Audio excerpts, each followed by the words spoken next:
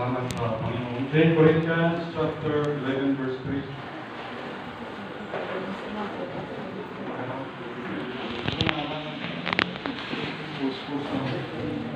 2 Corinthians chapter 11 verse 3. Kaya kita na. Kaya ginawasan pa. Okay. Parating 2 Corinthians chapter 11 verse 3 read, begin. But if you're released by any means, as the serpent began Eve through his subtlety, your mind should be corrupted from the simplicity that is in Christ. Let us go to the Lord in prayer. Our God, our Father in heaven, maraming salamat po sa araw na ito. Salamat po sa salita, Sweet Holy Spirit. Tulungan po kami, tulungan po ako sa Praise Day Word. Tawag po sa aming kasalanan, magkukulang, cleanse our heart, and help me with blessing, makatulong po sa inyong mga anak, especially sa mga people na ito. Kayo po magwalanti, kayo po may tanas. In Jesus Christ's name, amen. Thank you, please. Anong oras na? The strange or false doctrine. Take heed. Sa Tagalog, yan ay makinig. Sa Bisaya, pagbantay. Take heed is to pay attention, to take notice. Isipin, keep in mind. Ang strange naman ay kakaiba. Ang doctrine, a belief, or set of beliefs held and taught by the church, creed, a system of Christian, or other religious belief. Okay. Kaya dito sa 2 Corinthians 11 verse 3 sa Tagalog, ngunit ako'y natatakot baka sa anumang paraan kung paano si Eva ay nadaya ng ahas sa kaniyang kapusuhan. Ang katulad ng mga false money, fake money ay sinasanay, minamaster ang mga bank teller na humawak ng tunay na pera na paper bill upang ma-identify ang false or fake money. Ganon din sa ating sinasanay natin, minamaster natin, minimemorize by heart ang tunay na turo ng Biblia. Marami mga false doctrine, pero limitado ang time kaya, yung malaga lang ng mga puntos. Take care against the strengths or false doctrine, number 1, about the Word of God. About the Word of God. Amen. Alam natin na sa 2 Corinthians 3:16, all Scripture is given by inspiration of God. From Genesis to Revelation, yan ay inspired ng Diyos and is profitable for doctrine, for reproof, for correction, for instruction in righteousness. Doctrine means teaching for what is right, kung ang tama, ang reproof for what is not right, yung correction, how to make it right, ang instruction, how to live it right. Sa Proverbs chapter 30 verse 5, every word of God is pure. He is a shield unto them that put their trust in Him. Kaya ginagamit natin yung King James version. Maintindihan natin. Siguro hindi natin maintindihan yung Hebrew, yung Greek. Ano lang maintindihan natin na Hebrew na word, katulad ng Hallelujah. Yan ay salita sa Israel. Hebrew, ibig sabihin yan ay Praise the Lord, purihin ng Panginoon. Yung word na Shalom, yan ay salitang Hebrew, ibig sabihin ay peace. Ano pa? Yung amen, ibig sabihin amen, approve. Okay yan, tama yan. Yun yung mga salita.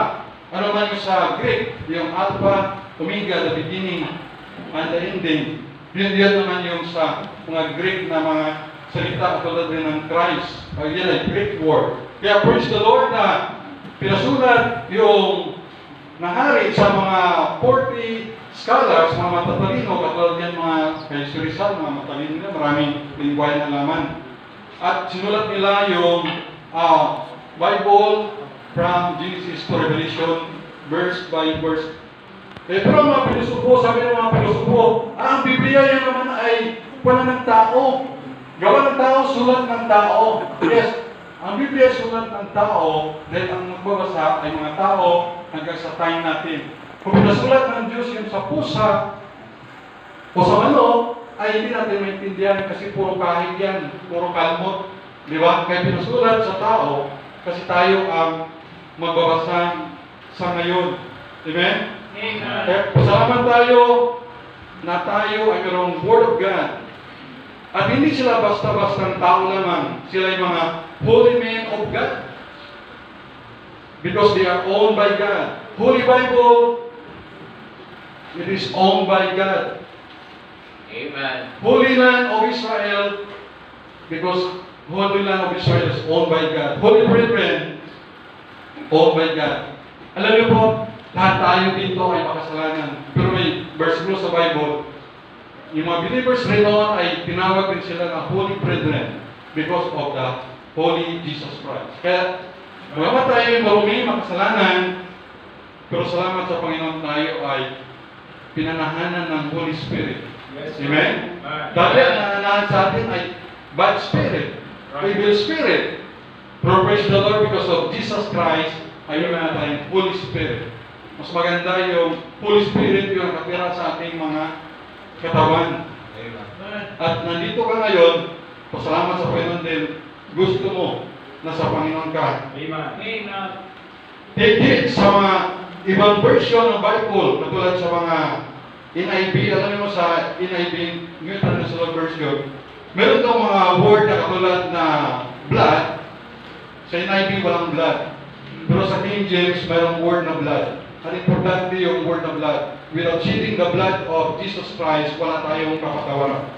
At iba pa mga version na mga Bible, mga New American Standard Version, at marami pa. Kahit yung sa verse na Tagalog rin, ay meron yung pagkakaiba talaga sa English na yung sa English, mayroong word na Diyos, God, pero sa Tagalog ay wala. Of course, ginagamit lang natin yan para mas maintindihan natin, pero huwag tayong mag-rely basta-basta doon.